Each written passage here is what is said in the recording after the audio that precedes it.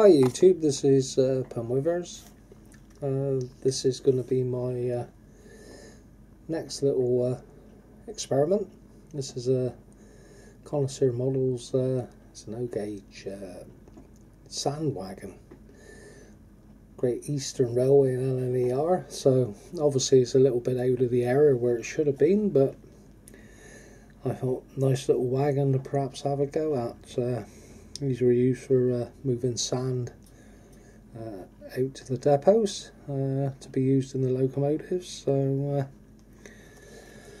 this is what you actually get. It was a Connoisseur model, so I bought it as a show. Price on it was £36. I paid £20. So I see these models now are anywhere up to like £60–70. So looks like everything's there, bar there is one little gap down here, but hopefully it won't be anything too important. Well, like I say, that's a bag of white metal bits and one sheet of brass. So we're going to see if we can fabricate this, and then we'll show you a little bit as we're going through the build. I'll open it up and read the old instructions. I think it's about 6 or 7 pages. 7, 8, 9, 11 pages. So some quite good bit of bedtime reading, but quite clear and concise on how to do it. So well, there we are. So this is going to be my challenge for the next day or two. Perhaps learning to read will be one of them, but we'll come back to it in a while. See you later. Right, hi everyone. We've started to make a bit of headway. So got the main part of the actual body put together. Quite a bit of work involved in this. Obviously got the 4 sides, or the 2 ends and the 2 sides. Soldered those together, and then I had to fold these corner plates up on the 4 corners. The sides had to be bent over like a U shape. Then nice little fiddly job. I don't know if we can just make out those little rings there. And there was 3 of those each side, and 3 tie down rings there on the ends, both ends. A little bit there for where the couplings go in, and a little bit of detail there soldered around the edge.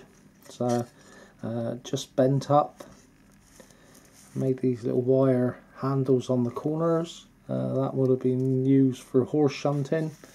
And these little straps on the sides, I had to solder those on. Trying to get used to how much solder you need to use. Obviously I'm using a little bit too much there, but like I say, it's the first time I've done one of these, so I think it's going together quite well.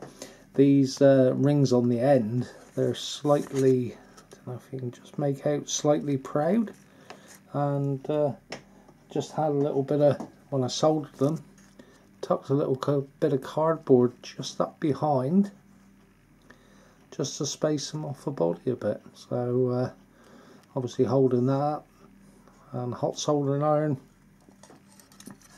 tips of my fingers are suffering a bit. So but that's where we're to at the minute. What I did find is I've been using a chisel soldering tip. I had quite a fine soldering tip, but that gets the heat out a little bit better.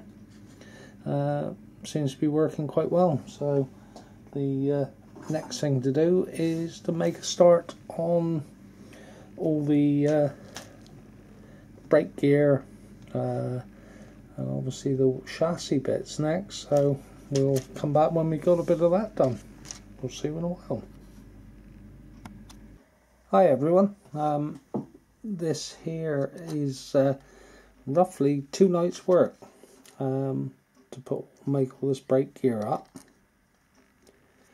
and get that soldered on. and obviously make up the brackets for the hold the wheels, put the bearings in, fiddly little bit there, little strips going across had to be twisted to fit it, but yeah, got the wheels are nice, freely moving. So, like I say, roughly about 2 nights work, but quite enjoyable. Working quite well, so we'll get a bit more of the break here on, possibly a couple more evenings and we might be there. And I'll leave you to it. See you in a while. Alright, here we are. Here's another evening's work out of the way. Just fitted the axle boxes just here and the springs, and also put the brake levers on, a little bit of detail there, and fitted the white metal stanchions on the ends.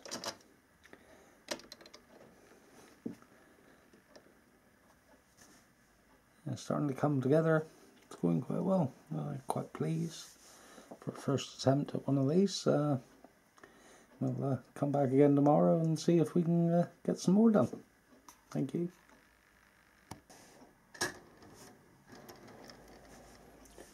Oh, hi everyone. Just thought we would take a look at this sand wagon, finally finished. Say, probably taken about 10 or 12 hours to build. Quite involved.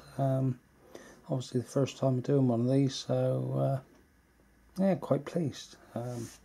Seems to run nicely on the tracks. It was a model by Connoisseur Models, and I did buy it second hand at a show, but it's been quite enjoyable to put together. I'll put a link on the bottom of the video for Connoisseur Models. I think you ought to take a look if you're interested in brass gauge kits. He's got some nice stuff there, so lovely instructions. Like I say, the first time I've done one of these, so I think for a first attempt turned out quite well. Soldering's a little bit messy in places.